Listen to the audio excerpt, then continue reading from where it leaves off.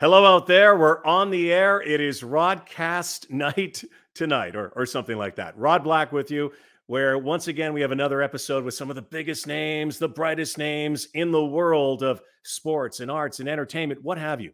Can't think of a better way to ring in the new year to say happy 2023 than with two of my great friends and two of the greatest athletes I have ever covered. Tessa Virtue, Scott Moir, Olympic champions, world champions, people champions.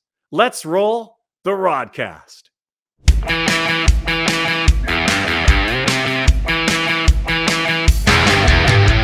The Rodcast with Rod Black, brought to you by North Star Bets. That's a win. Now here's your host, Rod Black. Look at who's here. My favorite peeps, without a doubt. My favorite athletes that I've ever covered. They know it. You know it at home. And here's the thing. This is the first time I've ever, it's not even an interview. We're just going to talk. I've ever chatted with these two and they're not together. You're serious. Like usually you are together like that and you are on the screen, but now you're apart, but you're kind of always together, etched in everybody's minds. Hello, you guys, and Happy New Year.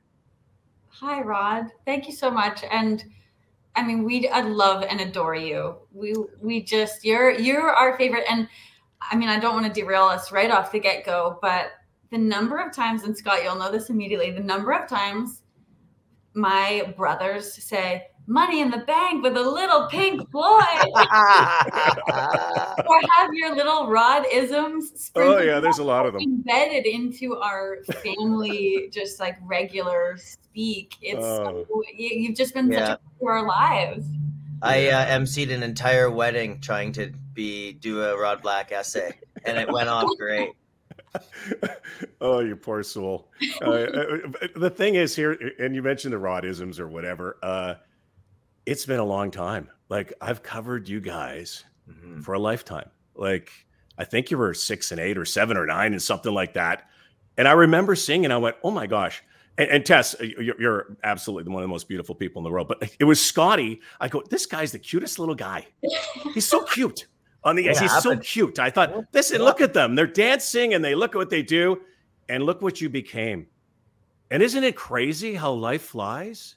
Oh, and stuff happens and you win Olympic gold medals and world championships. It's insane. Yeah, it feels fast. Now when I look back and now, like I said, I don't know if you know, but I'm at a national championships right now.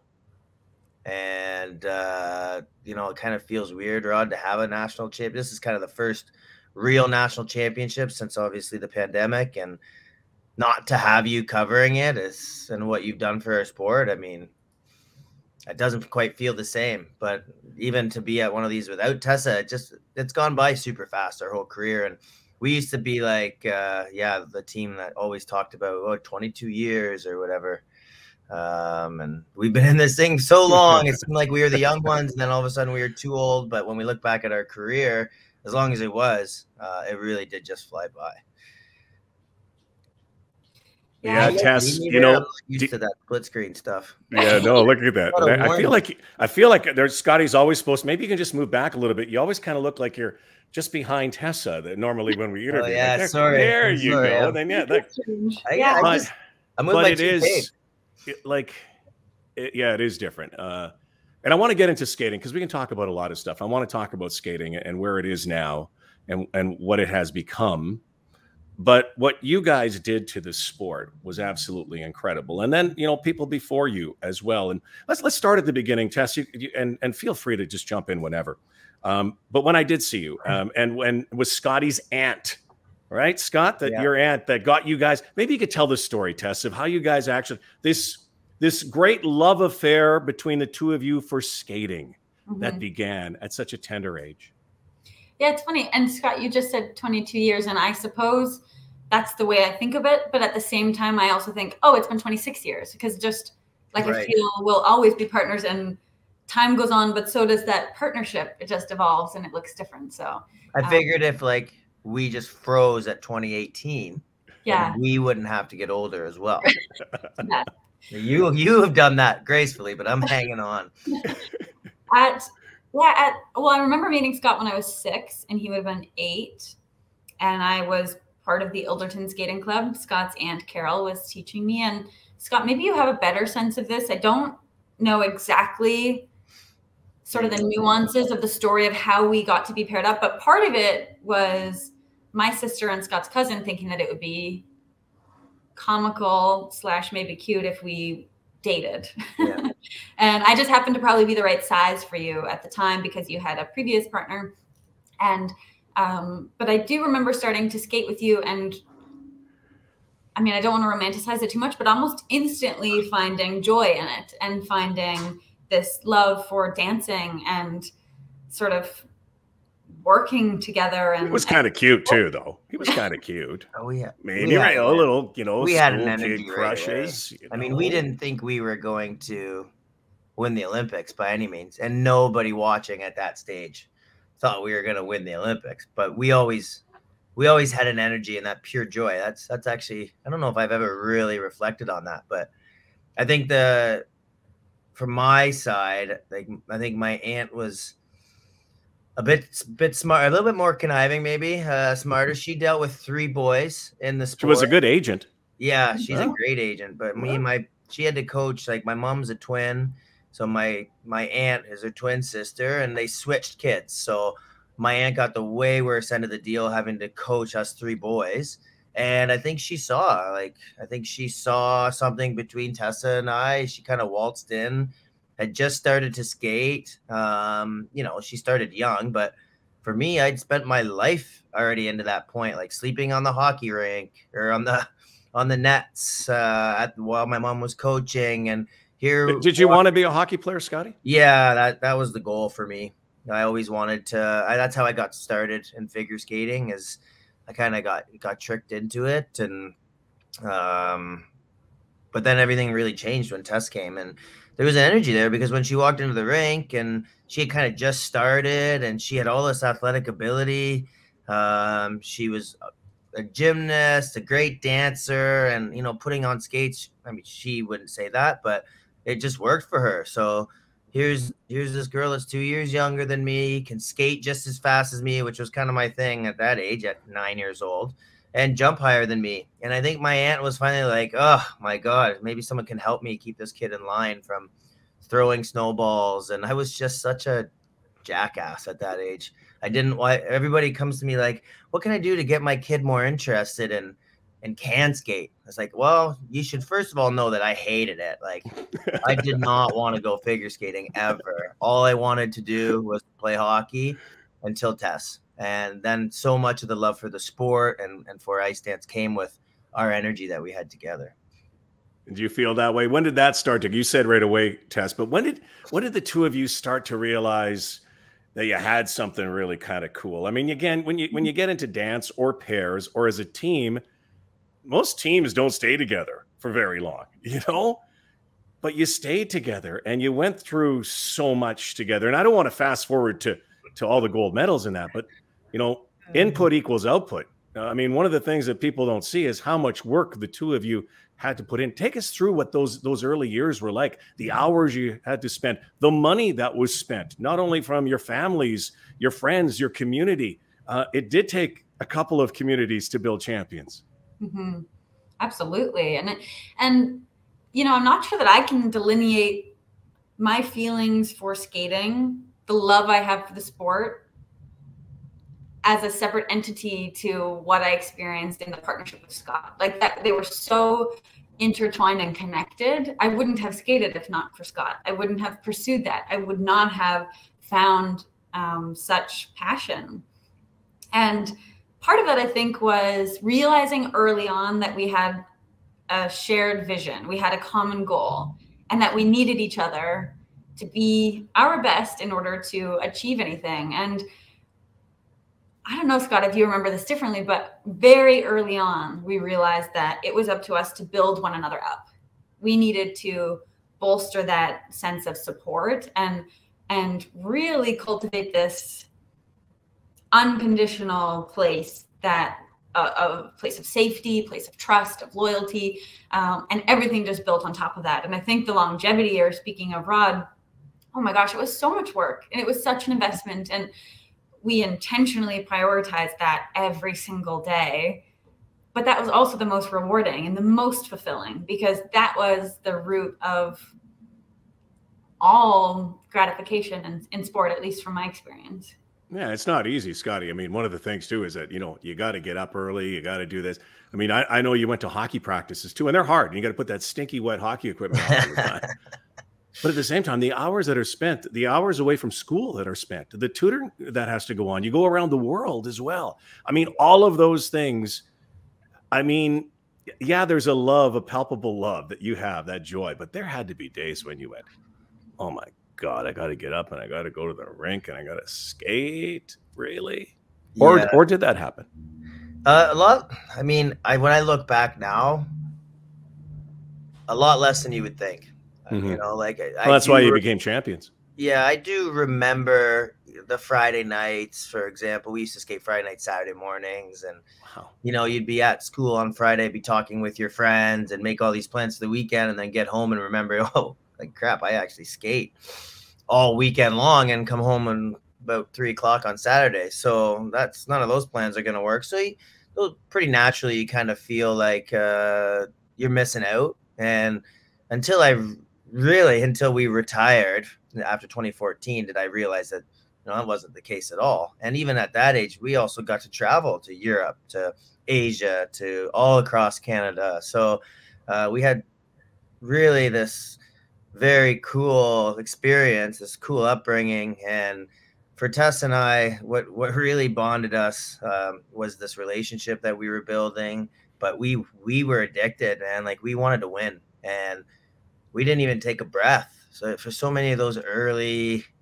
years, like through juvenile, pre-novice, novice, junior, like we didn't win novice, and man, that pissed us off, I think, until 2010. So like we were so fired up. And I don't know, I think we come from competitive athletic families, so part of that is just our nature. But when I look back at those two kids, I'm pretty amazed now to be like, wow.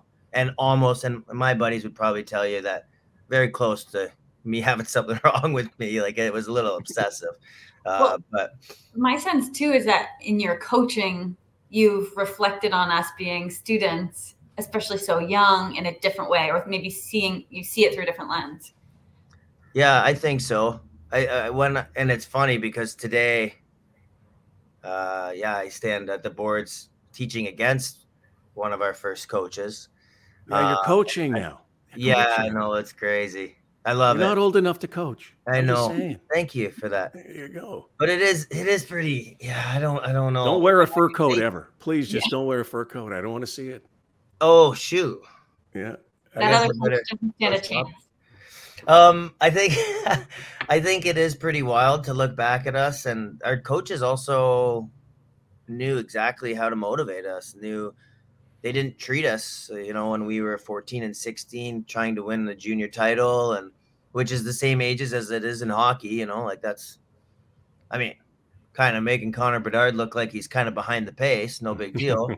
But at the same time, for our coaches, they didn't treat us like that. We gave them everything we had, and they did too. And, that kind of started to snowball into our career, and having to leave Canada and go to Detroit to work with some Russians. And there's a lot of years to unpack in there. How much time do we have, Rob? No, you think about how life has changed.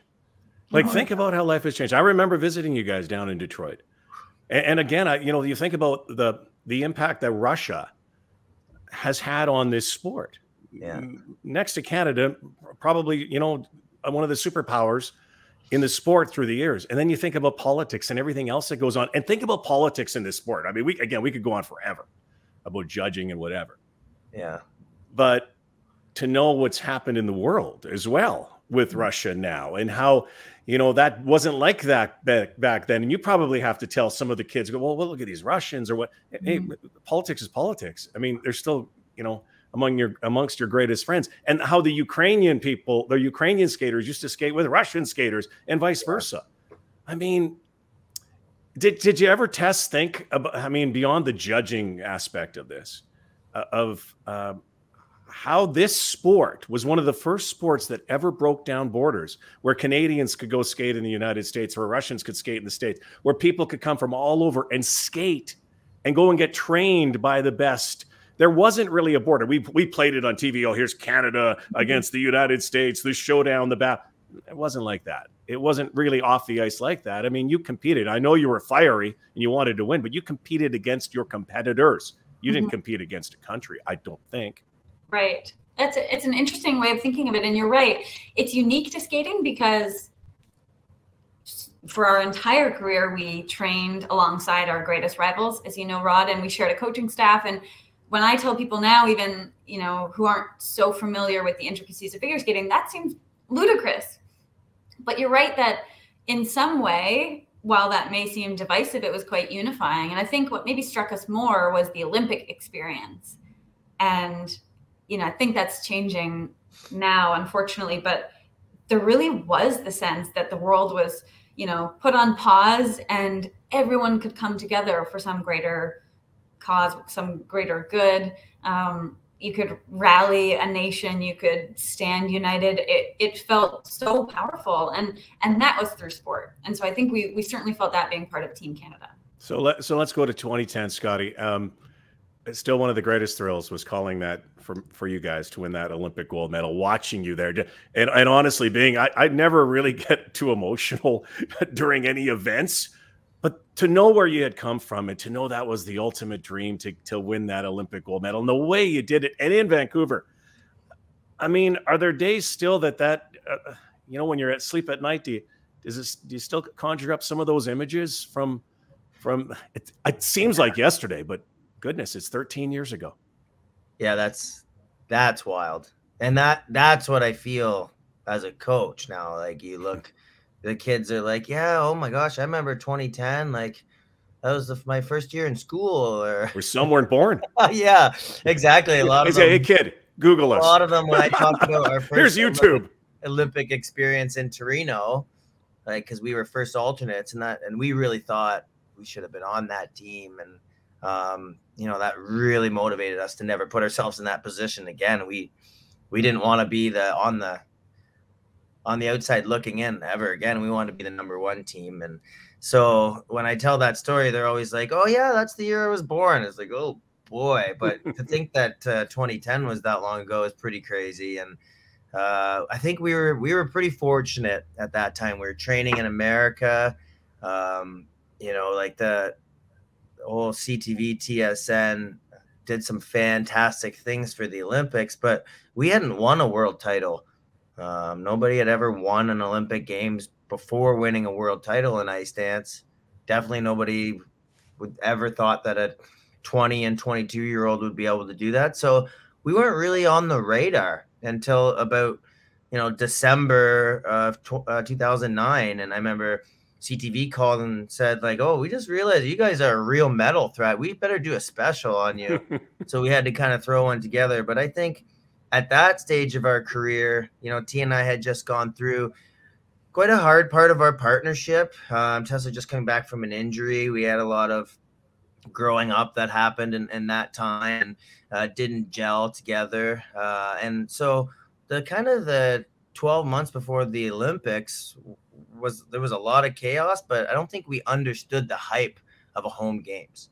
I don't think training in America, we didn't see a lot of the media. We had mentors like Dave Pelletier and Marnie McBean who gave us enough so that we would understand what the Olympic Games would be like. They prepared us amazingly. So we felt like when we stepped on the ice, we could take advantage of the opportunity. But I think they also sheltered us in a way and allowed us to just really focus on our craft. And that's where we started to really feel and take advantage of our Canadian Olympic team was with some of those alumni athletes to be able to give us some of those pointers. But I think if we'd walked into 2010 like we walked into 2018 with all the hype and excitement, understanding what the Olympic game means to Canadians, I don't know if we come out with that. I mean, I'd like to think we would, but 2010 was an incredibly personal experience. Even we always look up and see our families. But in those moments, dancing together, I think that was the most intimate. Just one, like a boy doing it for a little girl, like that he grew up with. And that's really what it felt like. We hugged before and it was just like, hey, maybe we can do this thing together. And it was really for each other. And it was so beautiful and pure. And yeah, it made the 11, 12, 13, and 14 maybe a little bit harder because I don't know if we ever really recaptured that until probably 2018. But in many ways, it was such a fairy tale, and we were able to surround ourselves with people that really helped us to get there. So I don't know if it was completely on purpose. Like 2018, it was calculated. We knew what we were doing. We left no stone unturned, and we'll get to that.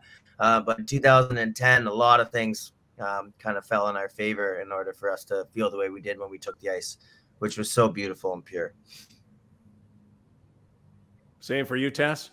I guess that's fairy tale story, but beyond the fact that, again, you were coming back from that injury and all this stuff away from it. Plus, I know you say you were kind of off the radar and you didn't win a world title, but you know, when you compete on home ice, you know that there's pressure there too. What was 2010 like for you? 2010 was a chaotic, painful storm until we took the ice at the Pacific Coliseum, for me anyways, or at least that's how I remember it, which sometimes Scott tells me is through rose-colored glasses. But no, that's accurate. I was in so much pain. I remember we were on site in Port Moody doing some training after the opening ceremonies. My legs were so bad that I couldn't get through run-throughs. I was crying, sitting on the bench, just thinking, you know, how can we possibly make it to the end of the program, let alone make it to the podium? And I certainly didn't feel like I was at my best physically.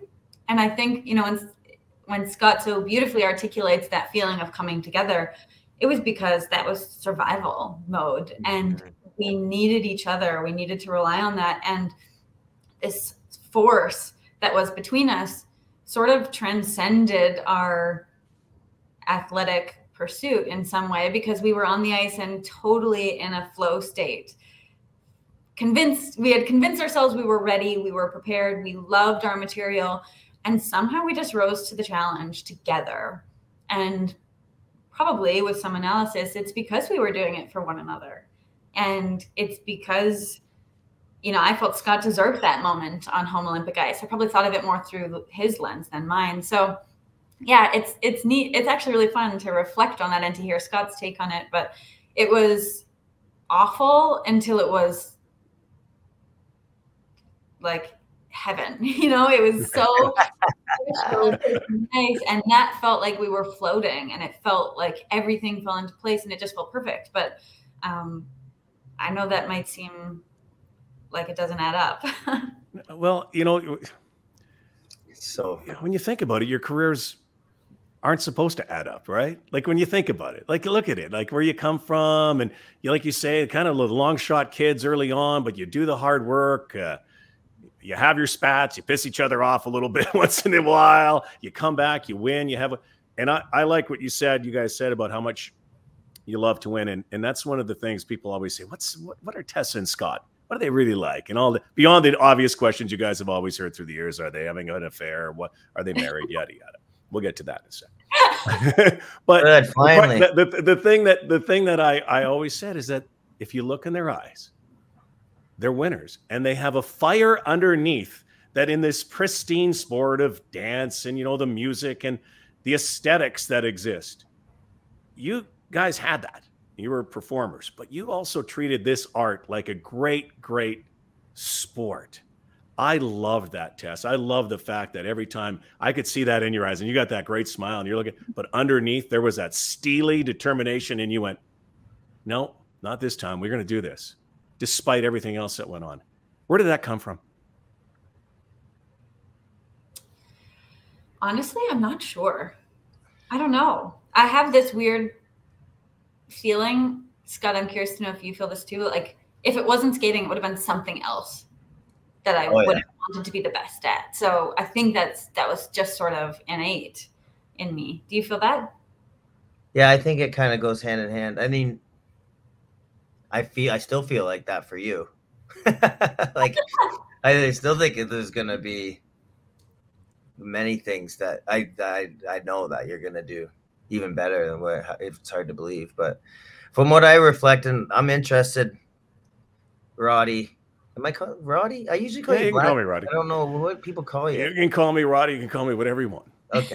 Call me So, Roddy. anyways, Roddy. I'm interested to hear because, yeah, like you've done so many things in your career, and the more Tess and I do events like this, or sit down and actually talk with someone that we love and trust, I think we learn about how what we went through together. And you know, like 2010, we were, because it just happens, I think, right, Scott? I think life just, like you're saying the same thing. I'm only a sports announcer and I do sports and I love all the games. And people ask me all the time, well, what is your favorite? And I'm lost at words because it just flies by so fast. You don't think about that stuff. yeah, But, You know, you don't think about it. Rod, and I'm sorry to interject, Scott, but I know that you'll totally like get this. When we stepped into the broadcasting realm just briefly and we got to work alongside you for those events, that was so cool. The biggest takeaway for us was that you care, and the whole crew cared. And I think that was a little bit lost on us as ignorant athletes. You know, we had a bit of a disconnect, and when we got to see behind the scenes and peer behind the curtain of what it's like to work next to you in a figure skating event, oh my gosh, the depth, the level of analysis, the genuine desire for everyone. The heavy drinking late at night. That too. No, you just wanted to tell stories. And that was so, like, that left a real impression on both of us. Well, thank you. But I will tell you, it was our pleasure. What was that, Scotty? Sorry to interrupt, Rod. It was just so huge for the sport. I mean, the years that crew were able to bring that quality broadcast for the sport of figure skating to Canadians. I mean, it was top notch. I think about you and Tracy calling. It was always such an honor, and it's so strange to look up and feel that comfort as an athlete. We always used to find you guys, always, and it would feel like nationals. So yeah, a little wink felt like a little wink. And again, we're all, the thing about what I loved about covering skating is that normally as a sports announcer, you know, you got to be unbiased, and we truly were. I mean, again, I secretly cheered for you guys, but every other skater you love, you know, and it's such a hard sport. You're out there for 4.5 minutes running a marathon on skates, and you know you're like, oh my gosh, like, and then to just to be able to do that, and there was no real, like, people had that Harding Kerrigan thing about figure skating at the time, and that might have been one incident, and there might have been some hatred, or I don't even want to go bitterness that existed in. I found in men's skating in particular, there was some real angst. There was in pair skating, I think, in dance, whatever. But the beauty is that you kind of saw that in every skater, and you saw that pure love and joy, and you guys had that. I loved seeing you on the ice, and that I kind of felt embarrassed after a while, going, okay, I don't want to jinx them, you know, or if it was Tracy that was sitting there. But so it is, when you guys were skating, you grew up in it.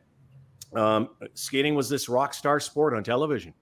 It was unbelievable. They had ratings that were through the roof, better than hockey on Saturday nights. I still, by the way, believe that could happen again. I firmly do, and I don't know where the disconnect is.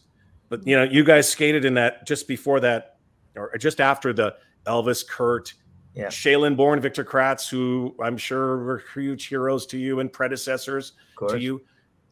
But skating doesn't have that kind of buzz that it had back then.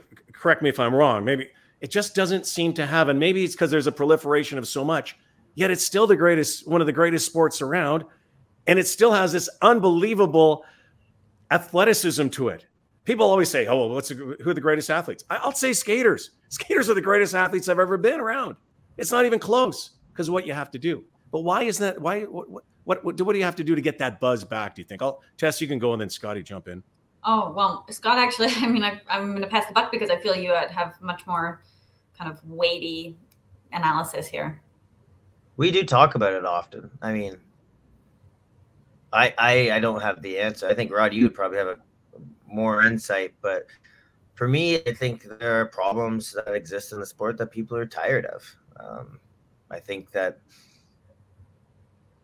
yeah, it's the fool me once type of a thing. Like after the 4th and 5th judging scandal, people are just wondering why they want to watch a sport that they're not sure the outcome isn't totally fixed. And I think that's still one of the biggest problems. And we hide behind that it's a judge sport and that, it could be, that's always going to be like that. But there are judge sports that are done better, I believe. So I think that does have something to do with it. The politics that surround stuff like that, and seeing the same nations come forward over and over. Yeah, it's disappointing, but I think that there's a better way. And if we're ever going to get back to that, we need to change that. So that's kind of why I'm still involved in the sport. This fuels me. I agree. Like you did. And Rod, hearing you talk about your passion for the sport. I remember in one of those late nights having some drinks with you, talking about what you really thought the sport meant to Canadians. And to hear someone like you talk about it like that made me believe in what I felt. And I think had an effect on trying to make the sport a little bit better and bring Canada kind of back to where I think we should be. I mean, we should be an elite skating country. I mean, looking back at all these fantastic skaters that we've had, choreographers, coaches, and it would be nice to get that country back and to be able to have skating just kind of take a step up. So that's my opinion very quickly on how to change the world of skating. But I do think that it's just spreading around too. There's a lot of really fantastic, interesting sports, and skating was huge through the Tanya and Nancy scandal, and the world has changed a little bit as well. I think there has something to do with it. Yeah, Tess, it costs a lot of money too from a federation point of view. You guys, I don't have to tell you how much it takes to build a champion. You guys skated in, I call the golden era of skating, when everybody was winning. And are we an accessible sport? I mean, generally I would look at people who skate and say, nah, probably not. And that's probably something that needs to change. Like, not every Canadian has access to the sport of figure skating. And then do they have access at a high level? It's tough. And yet it's the most pure form in Canadian sport. Tests. Like, think about it. You know, beyond soccer and basketball, which is very easy. I mean, almost every kid in Canada has, maybe climate change might change a little bit, but been able to get out on an ice rink. That's how we all started, a love of getting out on an ice rink and feeling like you could fly on a sheet of ice. And I mean, Scott and I have always been big proponents of getting kids to talk about, you know, the access point through which people can experience sport, whether it's skating or something else. We really wanted kids to have exposure to so many different activities because we so believe in the power of sport. We believe in the life lessons, in the teamwork, the goal setting, the failures. I mean, that list is endless of what we think the benefits can be. And so, yes, it's a mandate for both of us, I think, to try and keep kids in sport, to get more kids in sport, and skating, of course, is close to our hearts. And you're right. I think access is something. And when you get to those higher levels, how do we make it more manageable for the families? Because it is such an extraordinary sacrifice. And you know, in skating, we always thought we were so lucky because at the top end, you can do shows and earn a bit of a living. But even that is sort of a dying market because the landscape is just saturated with so many options of, you know, where people can spend their money on tickets. And so I think maybe there needs to be some fresh creativity to breathe new life into what this sport can be, both competitively and professionally. But I look forward to watching Scott pave the way. Yeah, I was going to say Tessa virtue choreography could really be what takes us to the promised land. I mean, I was lucky enough to watch her work for 22 years, included our pro career, right, kiddo? Or was that just our amateur? What's 97 to 2018? What's the math on that? That's 22, right? Yeah, so I think we had then the extra couple. Whoa, right? So I've been telling people we skated together for 22 years, and that's not even true? We did 20 years of... Okay. She blanked you out for 2 years, Scott. Wow. You were there. Plenty of reason to do that. Hey, okay, so maybe what goes on the Rodcast stays on the Rodcast, and you know, whatever. Like, again, your team, your partnership, it's so unique. I mean, you had to have some scraps, some verbal wars. Is there any that are memorable? That are, I mean, you clearly got through it all. You know, I mean, again, this is the first interview that you've been apart, mind you, but it's okay. But I mean, there had to be. And who was the one that started, and who was the one that said, "Okay, I'm sorry," or whatever? I mean, it's inevitable, right? Well, yeah. Oh no, go ahead. Now they're fighting. No, you go ahead. I've been talking a lot, man. No, just to Rod's last comment, I was going to say we did practice starting the difficult conversations. And where I think we landed was that the ice was this safe place. It was sacred. And we got on the ice and we knew we had a job to do, and we didn't miss a moment of being effective and efficient in training, because we had watched as teams sort of crumbled around us by blaming one another, by, you know, fighting and bickering and trying to coach each other. And we really vowed early on not to go down that path, especially on the ice. So any of our arguments happened off the ice, but we did also practice starting the difficult conversations, which lead to like an evolution of communication, and that then it opens the door for apologies and understanding and empathy. And I won't say it was perfect by any means, but we really did come to a place where we had some methods that worked for us, some tactical tools that we could implement when we were not thriving together. And I think as well, to kind of add on to that, is now, you know, that Tessa has Mo and I have Jackie, and we have our separate lives. I'm much more comfortable saying things about the real love that Tessa and I had for each other, because I don't think people would understand. You know, every time we'd say that before, they'd kind of cheapen it to whatever they thought was their rom-com-y movie. But because we had this real love for each other, and we were we really cared about each other and what each other thought. So it was hard. Like, we did have some periods where we weren't getting along off the ice, and we're able to keep it professional. But we both understood that wasn't what made us really click. That wasn't where our magic was. Like, we needed to really be there for each other. So in some ways too, it also went hand in hand. Like, there was a lot of real care there.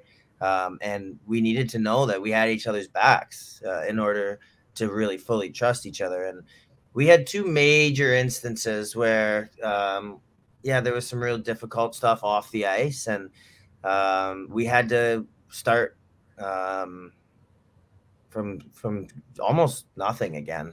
They were really, really tough, but thank God we went through them, because then it came our most beautiful parts of our partnership, and then we were able to build trust and kind of go through those hard times together and come out better for it. But at those times, I mean, there was, I think people would be surprised to know that we were close to not making it through. And one in 2009, shortly after the World Championships, and we're like 11 months out of the Olympic Games, where we're kind of living our fairy tale. So we always like to tell this part of the story, not to be over dramatic, but just so people can understand that relationships, like your work relationships, or when you're building something together you really care about, it just takes work. Like, we sat and worked, we gritted it out, and it was really, really tough times, and it was super emotional, but thank God we did it.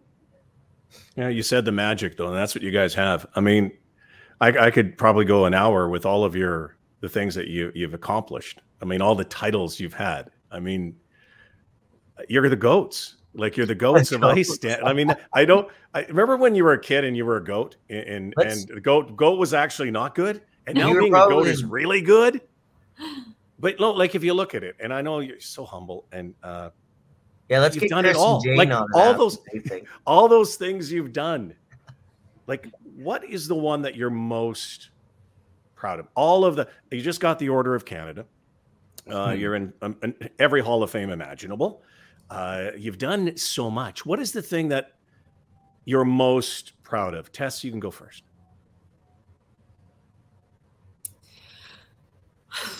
I mean, Scott's going to have an answer after this, and I'm going to change my mind, I'm sure. The thing that, I'm so happy you're going first.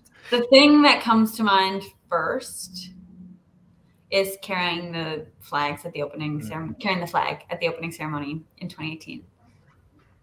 That was such a moment. And it was a moment, I remember when we found out that, we were asked to do that. And I remember just standing in front of that team of our heroes and idols and just thinking, like, why us? Why do we have this honor and responsibility? But just feeling like it so encapsulated all of the things that we felt it meant to be Canadian, and we wanted to embody those things, and we wanted to be those people that deserved it. And I mean, I think that was a real Olympic moment for me.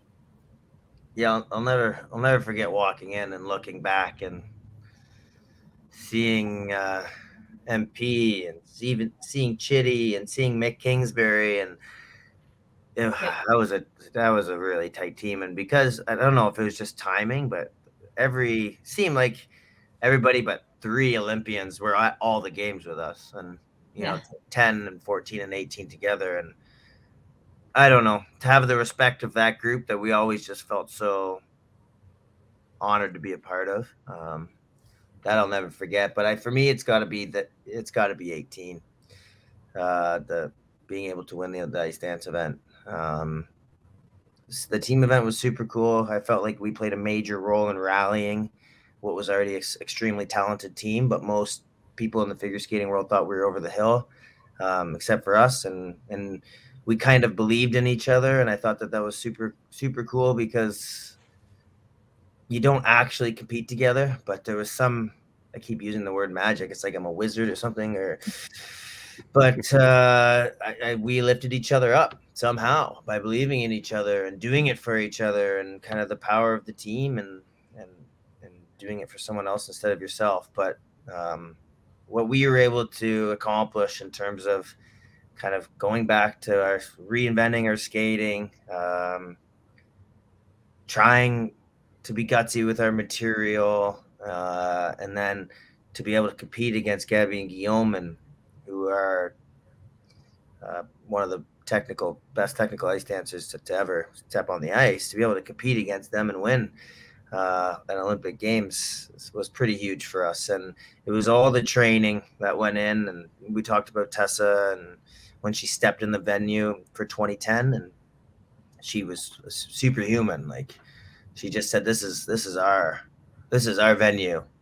And I heard her say it, but I really felt like she was saying, this is my venue. And she was like, you just come along with me or else, kind of thing.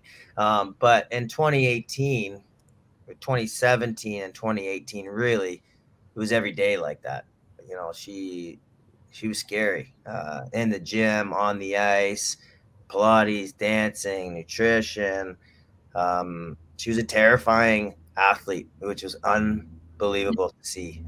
So most of the time when I think about what we've accomplished, it very quickly goes to 2018, because we gave everything we had, and we were able to come out on top. Look at all the stuff that's come with it, though. And like, first, what do you guys do with all your medals? I mean, Really? Like, Scotty, when you're back home, do you wear it down to the bar, or Tess?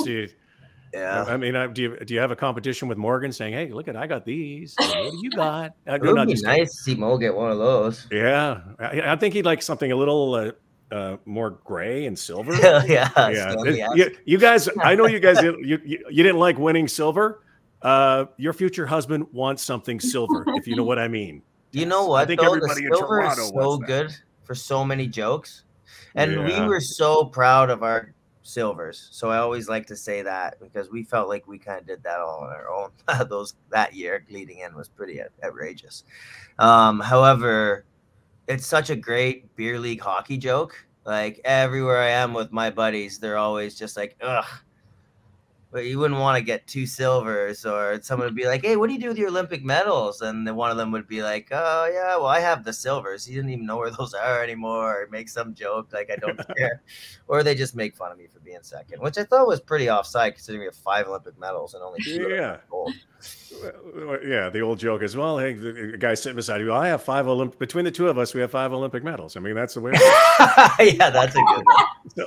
So Tess, there had to be some great stories about some of your medals. Like, are there great like showing to kids some inspiration? Maybe something funny. Maybe you've lost it, or a medal, or whatever. What are your best medal stories? Tess, you can start. We were always really free and open about wanting as many people as possible to touch all of our medals. And I remember there are a lot of stories, I will say that, but being at Hockey House in 2010 after we won, and we kept chucking our medals into the crowd of people, and slowly it would make its way back to us, and we were celebrating, obviously. And it wasn't until the end of the night that I realized we had bodyguards, and I think the bodyguards were really just for the medals. And then I proceeded to check my medal in my luggage when we flew home from Vancouver. So I remember telling someone on the flight, like, was that a bad thing? Do we know my luggage is on here? Have you seen what's happened to luggage lately? Just saying. I know. And I do remember, I don't want to throw you under the bus, Scott, but I do remember we could, because we've switched medals so many times. Who knows? Yeah. But there was a time that we could distinguish between mine and Scott's because the ribbon on his just reeked of beer. Yeah, it did smell like beer. That's going to shock a lot of people. So, that you like beer. How dare you? No, the best was as close to being rock stars as we ever got, I think. Well, for me, anyways, like when we flew home and we had just gotten that, we just had a Roots deal. So I think, flew home with like what? 23 bags. Air Canada checked 23 bags for us. Like, they just kept coming out. I was like, oh, this is getting a little bit embarrassing. And then Tessa's medal is in one of those random sweaters. Yeah, we were living large at 20 and 22. Oh, that's hilarious. That is hilarious. And now life takes over again.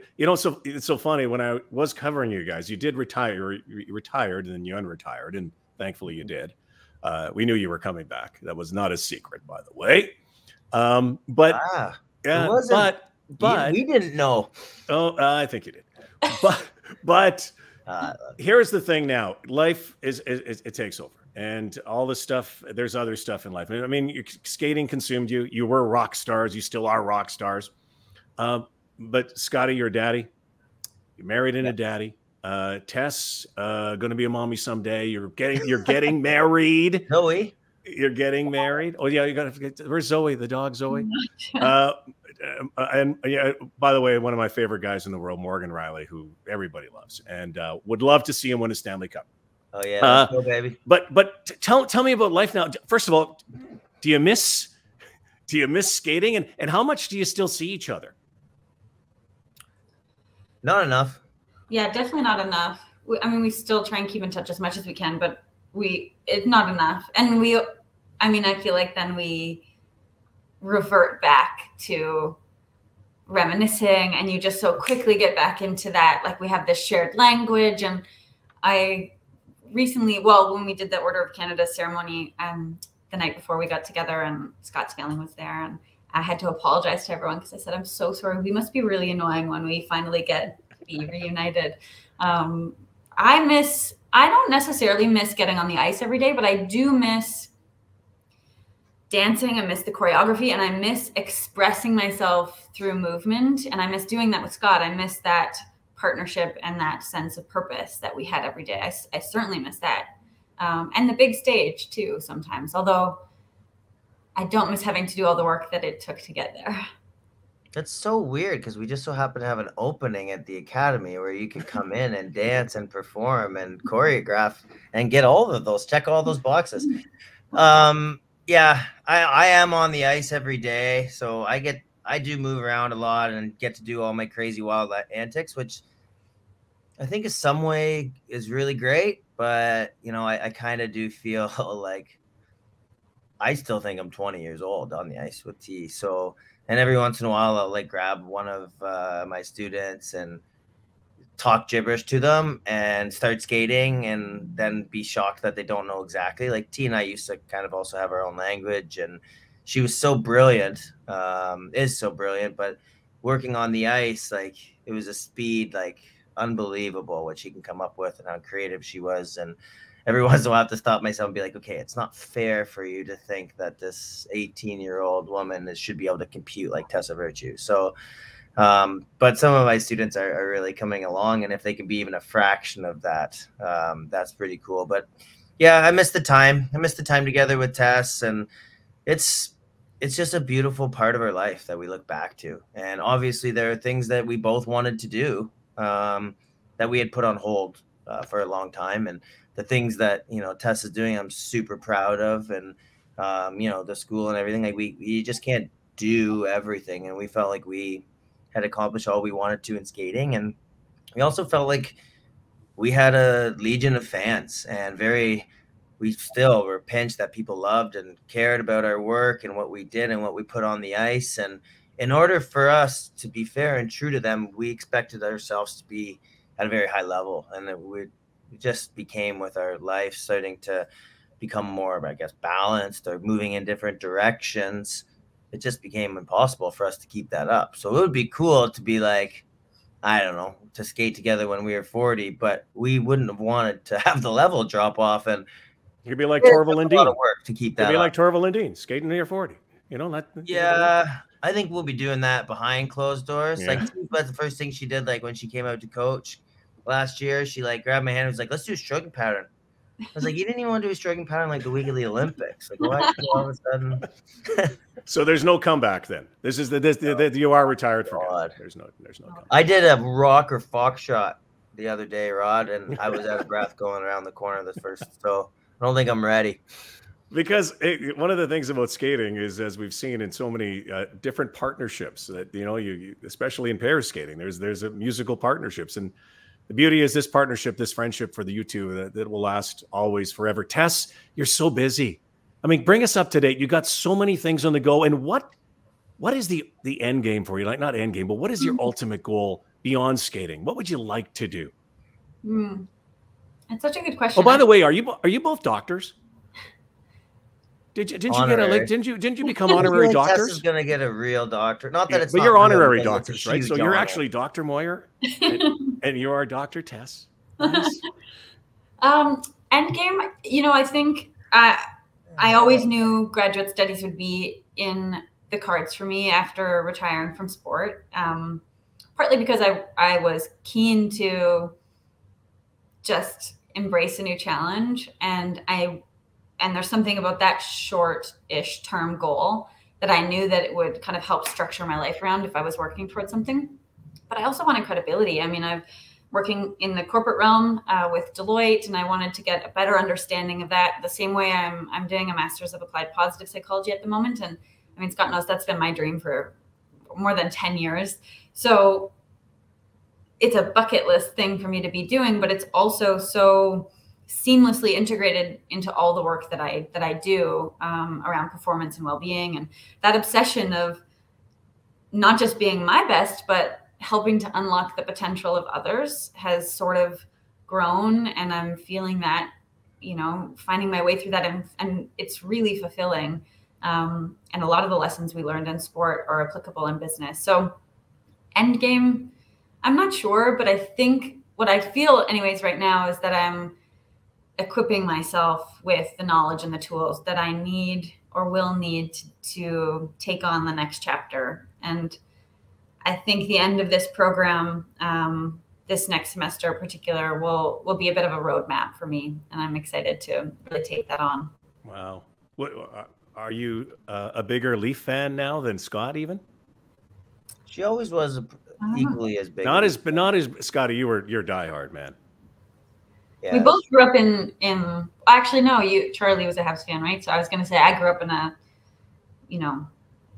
household of blue and white. Yeah, but everyone has everyone has brothers that just like the other team, just to be a jackass. Like that's Charlie. He just loves the Habs just to be a jerk. Oh, there you go. But yeah, you were a huge Leafs fan. Well, everybody's cheering both of you on always. Before we go, sorry, and I've been kept you way too long, but it's like I miss you guys. I miss really you miss too. you guys. That's the only way. We got to do something together here. Yeah, we should. I was going to say, you know, I still have a dream that I'd like to do a Virtue and Moir Christmas special. I really think that would be fantastic down the road. But we're not going to do it on a Zoom. Okay, it's not going to happen. Is there skating involved? Oh yeah, just well, you know, again, we need to get in shape. I was going to say it's not going to be a couple of years. Yeah, well, no, maybe that's what'll reinvigorate the sport. But here, I have a few quickies for you. Okay. I call it the quick 18, but I don't know if we'll get 18 in. You can come up with one answer, two answers, whatever. But you guys go back and forth. Okay, is this cool? Yep. Yeah. Okay, let's go. Let's go with Tessa Virtue and Scott Moir. The best ice rink you've ever skated in? Ilton Arena. Oh, I thought you were going to say best ice, and that would be Edmonton. Best ice rink, maybe the one in Courchevel, France. Oh, nice. Your favorite performance of all time? Pyeongchang, Moulin Rouge. Same. Of ours, because now I'm realizing I'm feeling really good about myself. Most embarrassing on ice moment? Oh, boy. Were you just thinking of mine? I don't know. I've had a couple. I had a couple of wardrobe malfunctions. Well, we've seen that. I broadcast one, and God love her, Shaylin Bourne. Yeah. Basically was had a wardrobe malfunction, had a Janet Jackson during the entire performance in Nagano at a world championship. Felt so bad for her. I know. Fortunately, I don't think it ever got out. So, but I went, oh man. Yeah. Yeah, it makes my toe pick embarrassing moment feel. But you know, like I get to embarrass myself weekly when I get on my like 10 or 11 breakaways and usually shoot the puck into the corner with how terrible my hands are. So we got to play some. We got to play some beer league hockey. Tess, did you ever play any hockey? Have you played any? Oh, she'd be so good though. You would be so good. I'm worried about my hand-eye coordination at this point. Well, you got a good coach, by the way, at home. Okay, coolest thing that you ever did in skating. Coolest thing that you ever did in skating. I loved our tour. Thank you, Canada tour, being able to be on to be able to go across the country and go into these little cities and thank our fans that supported us. You know, it makes up a lot of Canada, but I never got over being able to look around, you know, being on the ice with Chitty and Elvis and being able to skate with these fantastic Canadian skaters, Johnny Rochette. I never got over that. Good answer. Yeah. Skating led us to so many crazy and cool things and experiences and introduced us to people that I never would have ever imagined. But I like that answer, Scott. Yeah, that's a really good one. Being able to actually produce our own tour that we felt we had control of, and that was our vision, was so special. And what a way to go out to as we, really left the sport for good. Heroine, who was the person that you looked up to, or people you looked up to growing up? Tess. Kimberly Glasgow, a ballerina. And I was just talking about him, so it's fresh in my mind. But Chris Hadfield was a huge hero of ours, and I mean of everyone's. But we modeled a lot of our training after his methodology and what he wrote in his book and shared. And mind you, the stakes were a little bit higher for him. We were just twizzling. But finally, when we got to meet him, it was like the biggest fangirl moment I've ever had. Maybe the only real fangirl moment I've ever had. He's the Rocket Man. Oh, he's the Rocket Man. The coolest. Hey? Yeah, and he had one of the top 2 mustaches in all mustaches. I actually gave that mustache to him. Did you? I don't know if you know that. It was true. I don't know if he's ever admitted that. He will never admit that. Yeah. I got rid of it. I gave it. It showed up on his face one day. And actually, one of Elvis Stoico's eyebrows, that was when I grew another mustache. That's one of his eyebrows. I don't know if you knew that or not. Oh man, I still get the Stoico question, which I love. I actually miss Elvis. He's a cool dude. Is that the Eric Lindros question? Whether they had a scrap? Yeah, he lied to me his whole life. Never admitted to it. At one time, I got him close to admitting it, but No, I was there. Never happened. Close though, I think. But LSU bucket list. beat the crap out of me. But did you Yeah, remember Eric's hands? Oh, I know. I would not miss. I don't even care how much of a glass. No. Like I know his noggin got beat around a little bit, but that dude's hands, like Eric Lindros is his own pairs team. I mean, I'm telling you, he's a big man. Maybe seriously. It's Eric and I. Maybe it's Eric and I that's the. Maybe why don't we start that rumor right here? So, Scotty, when you were in that bar up in Muskoka and you had that scrap with Lindros and you knocked him out. Yeah. He's a great dude. I love Eric, by the way. Great heart. Yeah. Just like Elvis. Okay. Tess, you did say the bucket list thing that you want to do, but is there a bucket list thing that you guys would like to do down the road? Because skating has consumed you for your entire life. Are there some things that you'd like to do, Scotty? Oh, man. Yeah, a ton. I don't know why I'm thinking of safari right now, but you're really putting me on the spot. But yeah, I just feel like I'm just starting to get into traveling for pleasure. You know, I always saw, even when we traveled to work, it was for work. So I just feel like there's a lot of the world to be seen still for me. And that's what I'm really into right now. So that's kind of my bucket list thing. If you're asking professionally, I apologize. I didn't really answer that very well, but it's quick. So I realized that this was too long. No, it's okay. That's good. You got all the time you want. Tess? This is random, but yay! I like that. Want to do. I mean, I said safari, so did you really have to? Some kind of ballroom dance thing. I don't know. If cool. Like I want to learn a routine or do one, not a competition. Maybe. Have you guys ever thought about, like, again, because you may not be able to skate down the road or don't want to skate or what, or because of that work? Have you thought about, like, what is it? So you think you get some of those dance competitions? Has anybody ever asked you? No, we've never been asked, but now we're not. It would be fun. It'd be so fun. How would you guys like? Because we can make that happen right now. Tess is the one for that. I am a little bit. That doesn't sound so great for me. Okay, a skating maneuver that you would still like to try, Tess. Oh. I mean, I don't know if it's trying, but I wish once in my life I could have the feeling of doing a spread eagle. I can't do it, and I probably won't ever. So I'll live vicariously. Hey, Mo? Sorry? I know this like spread eagle is that was a really hard. We'll edit that, right? Spread eagle is, when one blade's going one way and the other blade's going the other way. But Mo can do it, right? I think all the kids call it the Sid, the Sidney Crosby. Yeah. Can you be the Crosby? Yeah, you can. By the way, exactly like Morgan Riley too. I mean, his skating skills, and I don't want to speak for Morgan, but I mean, you must be amazed, and I'm sure Scotty too, because Scotty, I do believe, is one of the best male skaters I have ever seen. But Morgan Riley is an incredible skater. Yes, he can do the Crosby, right? I'm sure he loves when it's called the Crosby. Can he do a twizzle? That's thing. That's a spread eagle in hockey. He can do it, right? Yeah. Yeah. Well, and he can twizzle. I'll say that. Can he do the Canada Goose? That's the thing. Victor Kratz was doing skating skill stuff with him, so I did see some twizzles. Oh, nice. Oh, and Big Daddy Vic, man, he can still go. Like he was. I see his TikTok and his Instagram stuff, man. Yeah, he's hydroblading kids forever. Any day, anytime, for the rest of my life. I think that we train that move so much. I think when I'm like 65, we can go out there. I'll try the goose. I think I'd still have it in me. I want to see the goose. I love the goose. Love the goose. Yeah. What if I just tilt it and backflip onto you? How would you react? I'll hopefully catch you. I will say like 65. You have boys that are like, well, everyone's, falls just happen when you're in lifts, and they just happen. And I had a pretty good record. I will say we had a couple scary falls, but I never dropped you.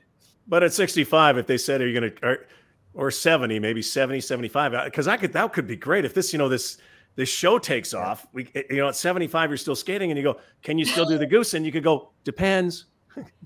Yeah. Hey. Yeah. You know what? All right. We're going to go rolling along here. If you guys play Trivial Pursuit, who wins? Scott. Me. Monopoly. Scott. Tessa. Chess. Scott. Me, yeah. Grand Theft Auto. Me. Scott. I got your video. You just picked the 3 things. Wow, which way is the camera? You picked the 3 things that I would have beat Tessa at. That's about all we got. Grand Theft Auto, chess, and what was the third? Monopoly. Trivial Pursuit. Trivial Pursuit. Oh yeah. That's actually it would depend on the category because she knows the most random things. Well, speaking of video games, if there was a video game for skating, I always thought there should have been. I don't know if there ever was. There should have been. Who would you pick that you would want to be in a video game of the skaters? It could be the skaters of the pantheon of skating. Tess. So I'm choosing. You can't be yourself, but you can be anybody you want. Like you make that Stefan Lambiel. Character. Stefan Lambiel. Tessa Virtue. Easy. Even sometimes when I'm doing some choreography and I get to do the girl things, I realize how much fun they are, like the woman steps. If they were making a movie, and they will make a movie about you two, they will. I know that. Who plays Tessa Virtue and Scott Moir? Scott. Ooh, that's a good question. Like you got a lot of movie stars that look like you. Notice how I said that? They look like you. For me, it clearly have to be Clooney or Pitt, right? Like, let's be honest. Maybe one of those other good-looking ones. Yeah. Like Liam Hemsworth. Yeah, like when he's jacked, like Will Ferrell. Will Ferrell. Yeah, we're sliding off here. We're all bring it back. Yeah. Tess? Who's the one that I always just get mad that people said you look like? The one, the woman from Twilight? Yes. No, I think I'm just because I'm pale and I'm darker. I didn't like that. I didn't think that there was anything. Oh, there was some, like you had some Nicole Kidman years and Julia Roberts a little bit. Well, not Julia Roberts so much. Did it kind of freak you guys out though? I remember after, skating after Virtue Moir, that a lot of young skaters, developed your style or your look. Like I couldn't believe how many young female skaters I saw. Oh my gosh, they're Tessa Virtue clones. That's a Scott Moir clone out there. Did you? That had to be it had to be an honor, actually. What a tribute. Yeah, it was really nice. I mean, I think I found it funnier, Scott. Like, I remember seeing it when we retired that a couple teams before they took the ice, they would hug also the way that we used to do that. And it's more that I just wanted to say like, oh, but do you know the purpose? Like, are you just doing it? Or yeah, to give them some tips. But no, it's always lovely. And I think that is so flattering. And we would have done the same. We would have mimicked. I mean, we always tried to carve out our own style and our own niche, but you sometimes even unintentionally mimic the people that you've grown up watching. What about favorite movie of all time, Scott? Do we get to ask you questions ever? Like, I feel like you can ask me any question you want, but wait, I got 2 more for you. Best movie of all time. Shawshank or Seven. I really got into that. Shawshank, what a great one. Tess. Best movie of all time. Oh, come on. I know. Well, Princess Bride. Yeah, I was gonna say, what took so long? I know. Great movie. Did you see Tessa? There was a really good HBO Andre the Giant documentary. I thought you would like. Oh no, I'll have to look at that. Do you guys know that I got to know him really well? Really? I grew up as a big wrestling fan, but in Winnipeg, and that's where he started in Minneapolis. Yeah, Andre Roussimoff, and I got to meet him a couple of times. The biggest man. The stories of Andre the Giant, how much beer and Scotty, how much alcohol this guy could consume. But he was like that guy on Princess Bride. He was a friendly giant, except for one time. He kind of disappointed me, but that's okay. He was in a cab, and I saw him in Montreal, and he was just unfolding himself, trying to unfold. And I said, Andre, and hello, how are you? I said, listen, my younger brother's a huge fan. Can I get an autograph? He goes, no time. And now, of course, I can run a lot faster than him. I go, well, thanks a lot, Andre. I really appreciate it. Thanks a lot. See ya. Really nice of you. Because I've been a kind of smarmy little guy. And I took off. Don't I have to interview him the following week? No. And he was the nicest guy. I just wanted to let you guys know that. Okay. Best binge show that you've watched. Tess. Well, during a quarantine period, I did eventually do Game of Thrones. And really? Yeah, it was really, really good. Yeah, I haven't watched that one yet. Also The Newsroom. Really? I'm still on that. You? Blackie, you're asking, right? Oh, no. Scotty. Oh, I'm loving Ted Lasso. I gotta say. Oh, I love it, man. Love it. Have you watched it? Yes? No, I haven't. Oh, it's fantastic. Has Morgan watched it? I don't think so. Yeah, there you go. I believe and I believe. Believe and believe. I tell you, it's funny. It's brilliant. It's brilliant. And the acting is spectacular. The casting is spectacular. Okay. And it's a great message for, Yeah, it is. I can't wait for the next season. And Succession. I don't know if you guys have watched Succession. Oh, no, I haven't. Oh, spectacular. Because you guys have gone into the media world. You'll see what truly the media world is all about. Two more. I got 2 more questions for you. Scott and Tessa, what is one question you've always wanted to ask the other?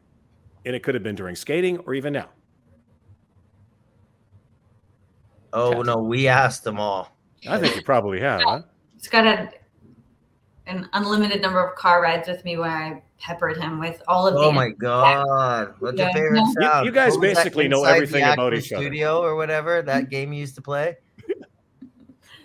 I tried to terrify her by driving like a maniac, and she still asked all these questions. Oh, I will think of one. I'm just not sure that I can do it on the spot, but there is something for sure. And especially something about what they're going to do down the road. I would have a ton of questions for both of you too, because you're both engaging on such amazing journeys right now. Like, as great as that sports stuff you did, the journey you're on now, fatherhood, Scotty, is incredible. There's nothing better than that. Getting married, Tess, in a new journey. Those are that's the next chapter. That's where, when you guys have dinner someday down the road. Yeah, I soon, can't wait to hear about that. You know, I can't wait. But the wedding, I think you'll really, really enjoy it. And the fact that it's with Mo, who's a beaut. It's so, I don't know. I wish we had an answer. I hate when you get asked these rapid fire questions and you don't have something, hard. You know, I just can't think that's such a cop-out. I have nothing. Okay. Last one. And you can finish the sentence. I, Scott Moir, or I, Tessa Virtue. Tess, why don't you start? I owe all my success to Scott. Yeah, you do. No, I'm just kidding. Of course. Yeah, we owe a lot of it to each other, don't you? You don't have to say me. I didn't mean to tee you up for that, but I genuinely feel that. Well, kind of, you put me on the spot. I was gonna say Rod. Carol Moir, both of us to Carol. Yeah, here's to Carol. Yeah, actually, think about it. Aunt Carol, look what she did. That goes to show you that sparks, fires can be ignited from just the littlest thing. Just somebody getting an opportunity to meet somebody, and look, you guys changed. You changed skating. What is that like though? When I remember I said it. I think I was one of the first to say it, and I got people are going no, and then I said they're the greatest ice dance team ever. I never danced. I play hockey, and then Tracy Wilson also. No, they're the greatest. They're the greatest ever. That has to be so cool to hear that. Well, to hear from two people that we respect so much, that's pretty cool still. And that's the hard thing, right? We don't get to really watch ourselves. We've only seen tape. And Scott's nurturing some young team now that will beat all of our records and take that title, and that will be so cool. Well, yeah. One thing for sure, you are the greatest. You're the greatest people, the greatest skaters, greatest athletes. Thank you so much. I took way too much of your time, but I feel like I'm just catching up with you guys. So we'll have to do a dinner, or we'll get together to plan that ice show. get ready for that Virtue and Moir ballroom dancing competition that we're going to start. Or maybe we'll just go to a Leaf game. So it could just, the last option sounds really good. And we could be on a show called So You Think You Could Dance. It's pretty much the same. Well, listen, guys, thanks for your time. I say thank you for me, but I say thank you to all the skating fans around the world. I know they miss watching you, but they do have YouTube and they have all those great memories. And Scotty, you said the word. I think I used the word back in 2010. You both, you're magic. Thank you so much. Just before we go, Rod, Tessa and I always wanted to do our own podcast. All right. And maybe we can get you on the hook. Are we allowed to ask at the end? Like, we've just done yours. So I think this is the perfect. Yes, please. This is what you call a position of power. Am I right, Tessa? If we're negotiating. Oh, I want to be. If I don't get asked, I will be. I just feel like you were such a good reporter, but I wanted to ask you so many things. Yeah, so I'm just a very boring person. Everything I wanted to.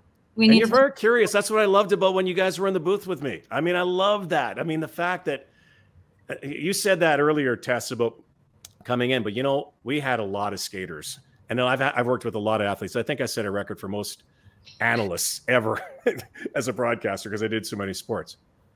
You two were different, is because you came in and you just didn't come in and talk because you thought you guys worked at it. I remember how hard you worked, and you took that same work ethic off the ice and you applied it to the booth. That's what made you sensational doing that. You could do that today, tomorrow, forever.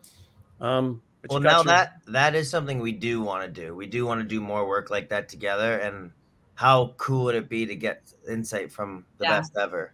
Yeah, so much. Well, you should start with your own podcast. Although I say that podcasts and podcasts are kind of like buttholes. Everybody's got one. I didn't expect it. There's only so many good ones, right? Yes. And you guys make this one a great one. I like you're so awesome.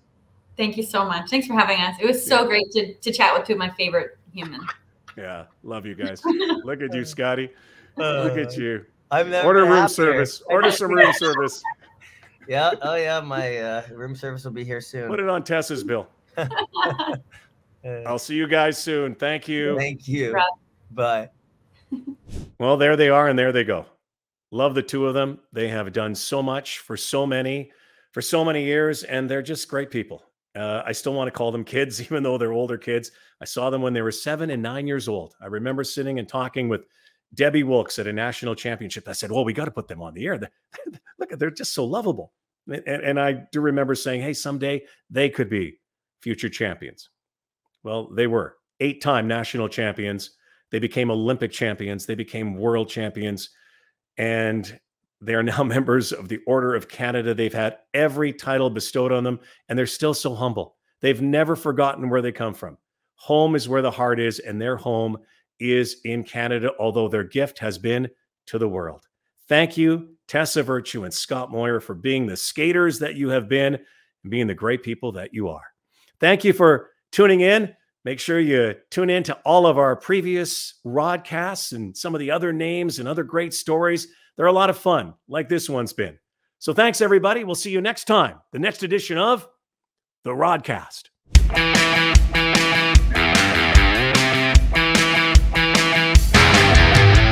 The Rodcast with Rod Black, brought to you by North Star Bets. That's a win.